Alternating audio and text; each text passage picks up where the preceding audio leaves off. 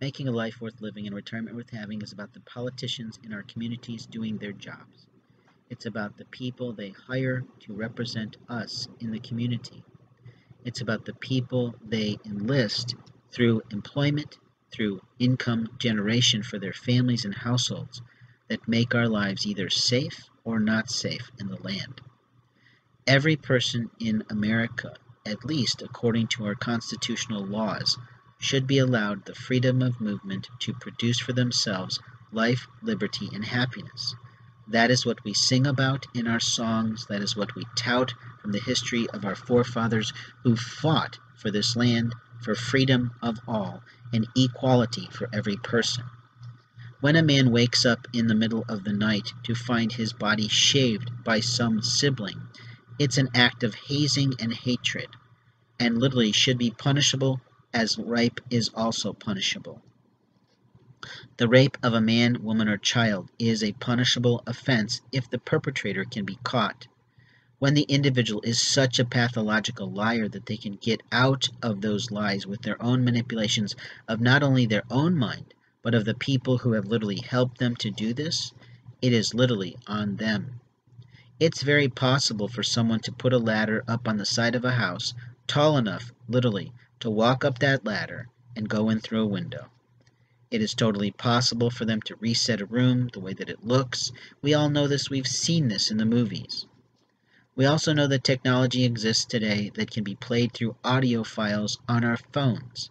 So many people utilize their telephones today that people can be tracked through their telephone numbers. It used to be doable online, but I'm not seeing that as much, at least not on my computer. When people used to do this, they could do this. I find that Google allows this because I've actually looked up my own numbers and found where I am. I didn't give a person the right to follow me on Google, and I certainly didn't give Google Voice the rights over my life to prevent me from getting my own phone messages or getting to my own contacts in my phone system. I've had up to 4 numbers with Grand Central. My right to do so has been stolen from me by someone literally constantly getting into my bags and taking things. When I confront my sister about it, she says it's impossible, which pretty much tells me she's a liar.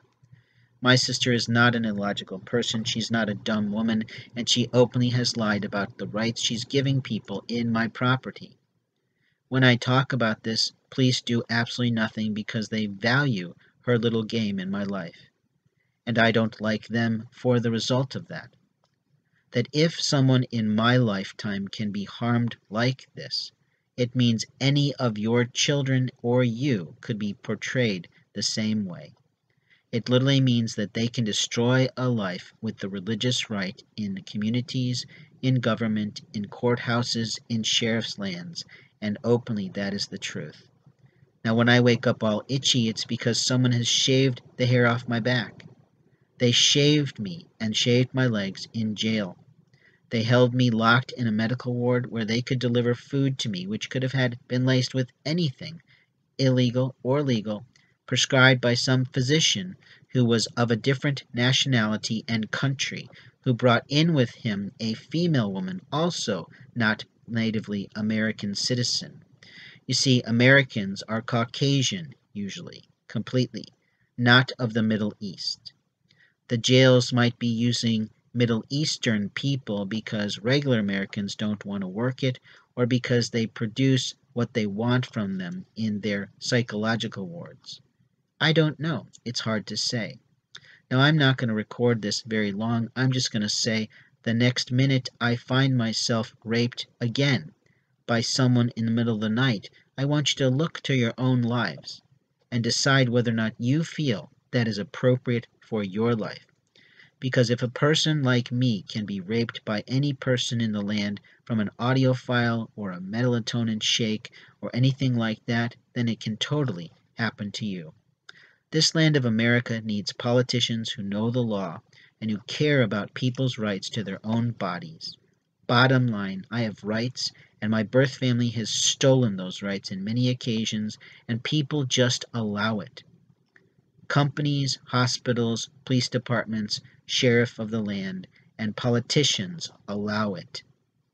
We're heading into a political campaign year. I encourage you to start paying attention to the new wave of women who are throwing their names in the hat to become president. It's time that we have a different force in the presidency, and we literally need a lawyer of sorts who understands the law and who won't monkey with it, finding loopholes to ruin people's lives.